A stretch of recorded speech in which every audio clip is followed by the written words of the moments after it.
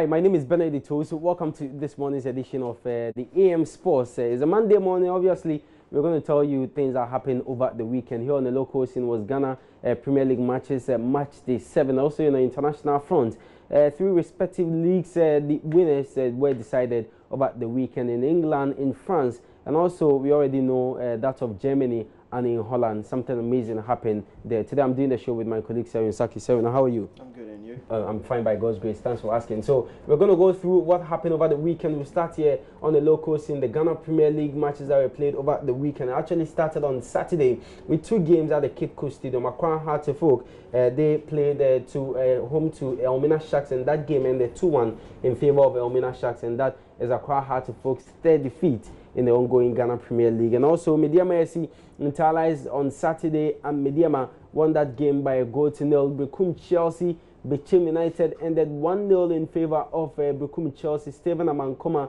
with a goal for Bekum Chelsea, and Dreams FC defeated Kumasi Asante Kotoko by a goal to nil at the Dewu Park. Just when we all thought that that game was going to end in a draw, Dreams FC left it very late and got that win. And Ebusondos also defeated Liberty Professionals by 2-1. Liberty took an early lead from the spot, and then Ebusondos equalized and then got the winning goal. So 2-1 ended at the Cape Coast Stadium yesterday. 11 Wonders Wafa also ended 2-1 in favor of the home side. That's 11 Wonders. And Wow All Stars were at home to Kerala United. They lost that game by a goal to nil. Asante Go, the Diana Stars game postponed due to Diana Stars engagement in Africa.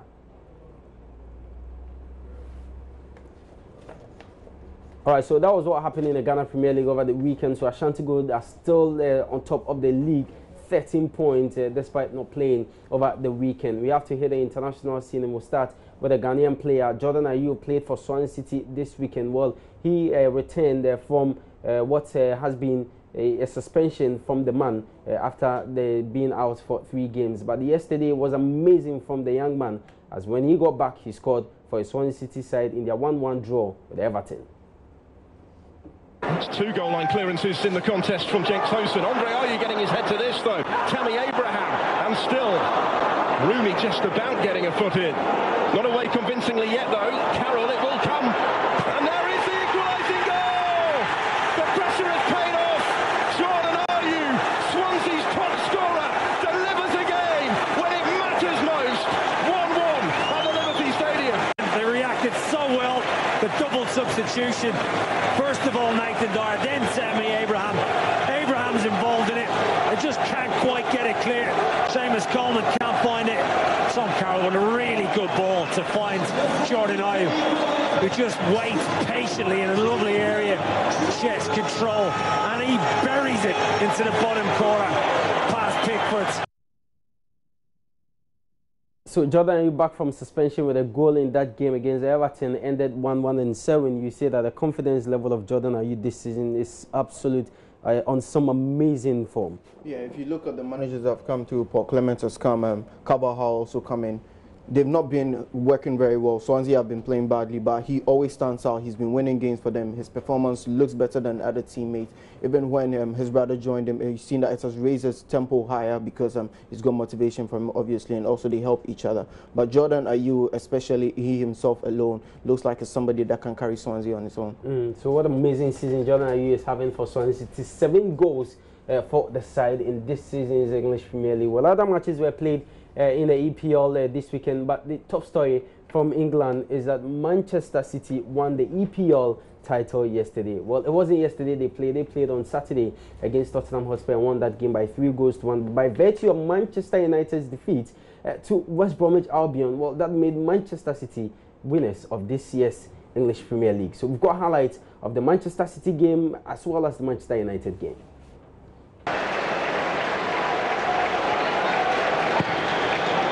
Front with depth, Dawson round the back, and snatched in by Jay Rodriguez! It's a goal which may win a title! It's a goal which has stunned and silenced Old Trafford! It is an unthinkable goal, and right now you can't tell the bottom from the top.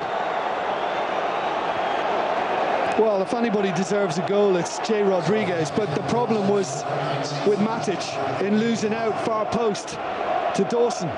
It's just a little peel-off round the back.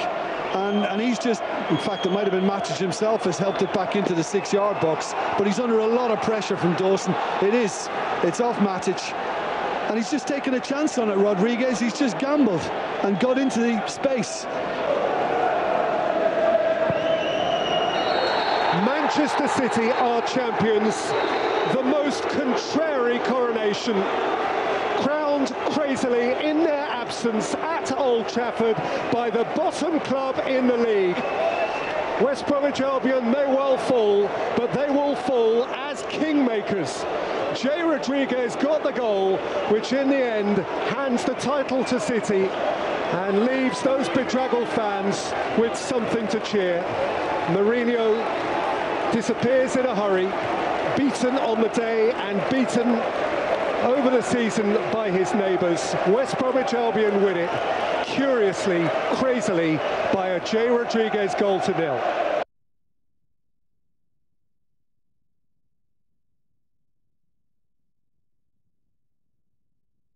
Following a week to forget that saw Manchester City get knocked out of the Champions League by Liverpool and having blown the chance to win the Premier League last Saturday after suffering defeat at Manchester United, Pep Guardiola's side were out to end a 3-match losing streak with a win over Tottenham Hotspur at Wembley. City showed early intent against the side they beat 4-1 in December as Sané's volley hit the post in the 4th minute. It would take the visitors 21 minutes to assume the lead after a fabulous pass from Vincent Kompany. But here is Gabriel Jesus onside away from Sanchez. Jesus scores and City lead at Wembley. 2 minutes later, and the referee was pointing at the penalty spot for Hugo Lloris's rash challenge on Raheem Sterling on the edge of the penalty area. Ilkay Gundogan took the spot kick and made no mistake to give City a 2-goal advantage. It proved to be another compelling contest in the Premier League as Spurs managed to pull a goal back just before the break. A perfectly timed through ball from Harry Kane found Christian Eriksen, and the Dane did the rest. Guardiola could not contain his frustration. At half-time, City led 2-1. The spotlight was on Sterling in the second half as he squandered a golden opportunity to restore City's 2-goal lead. However, minutes later, he made amends after finishing off a goal-mouth scrap. It came to Laporte! Down goes Lloris and Sterling slams it in! The 3-1 victory moves City just 1 win away from collecting the title this season, dependent on the results between Manchester United and West Brom on Sunday. All right, so congrats to Manchester City for winning this year's English Premier League. Their game against Tottenham over the weekend ended 3-1 and then needed results to go their favour. That's the game involving Manchester United and West Brom. And Jay Rodriguez's goal ensured that City won the title with 5 games to spare and 7, which is more painful, beating City at the Etihad Stadium and then losing to West Bromwich team that is bottom of the table and then gifting the title to City. I mean, doing the job as in beating Manchester City is one of our goals to do, but that doesn't matter. But that's not a trophy. That's not a trophy. But then you know that we had given away the title to City a long time ago. But losing at West Brom at Old Trafford is quite disappointing. It's not something that we should be doing. We've seen Manchester United lose against the same club when other managers have gone to. We should have been going to at the moments where we were playing good football, raising the hopes of your fans after beating your title rivals, the biggest club in the world, people say. And losing to West Brom, that's bottom of the table, that's gifted City the title, is quite disappointing for United. And 23 titles, for Pep Guardiola. What an amazing manager he is since he started his football career in terms of coaching at Barcelona. 23 titles, and now he's added 1 more to it. That's amazing. Fantastic, and more accolades to Pep Guardiola because of the fantastic job he's done. Coaching in 3 of the big European nations and dominating all the time shows who he is, and to do that as a manager is not easy. You can go to other places and he dominated Spain. People said that's his home. It's Barcelona. He had good players. He had Messi, everybody. Bayern Munich, they said he had good players. They said that what he had to do is to do it in England. Can he do it on a cold night at Stoke? He's beaten Stoke City. He's beaten all the clubs that we say that will stop him. Last season wasn't good for him. He was third. But I think that was a way of him steadying the league. And we've seen how he's done. He's just stretched the gap, and it was like Manchester City and the others. So now 16 points difference between Manchester City and Manchester United with 5 more matches to go. You think that they can finish with the 20 points plus, points? Yeah, it looks like they're heading there, and that's what they want.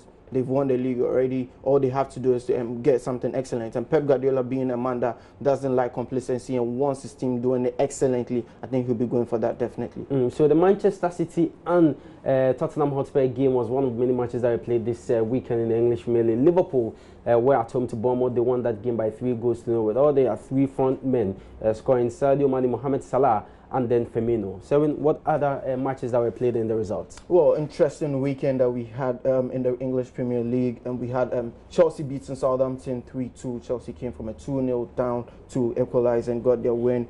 Crystal Palace also beat Brighton and Hove 3-2 at home. Huddersfield destroying Watford, and they won 1-0. Swansea City drew with Everton 1-1. Liverpool, as Benedict said, beats Bournemouth 3-0. And we had Tottenham Hotspur lose to Man City at Wembley. And also on Sunday, Newcastle beat Arsenal 2-1. And Manchester United lost to West Bromwich at home 1-0. And we have Monday, West Ham versus Stoke City. All right, so the English Premier League won over the weekend. The French League also won over the weekend. Paris Saint-Germain claimed the title from Monaco. They defeated them by 7-1 yesterday. As well as in Holland, PSV also won the title from the defending champions. They defeated Ajax by 2-1. So it was a weekend of winning Premier League titles. Now we wait to see where it's going to end in terms of the Spanish La Liga. Barca still up there, and the points difference between Barca and Atletico Madrid both won their games over the weekend, and Selwyn has results of what happened in the Spanish La Liga.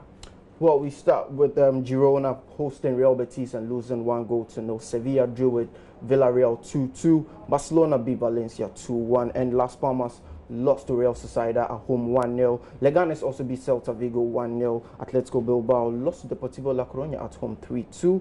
And also Eibar lost at home to Alaves 1-0. We have Atletico Madrid also beating Levante 3-0. Getafe also winning at Espanyol 1-0. And Malaga losing at home to Real Madrid 2-1.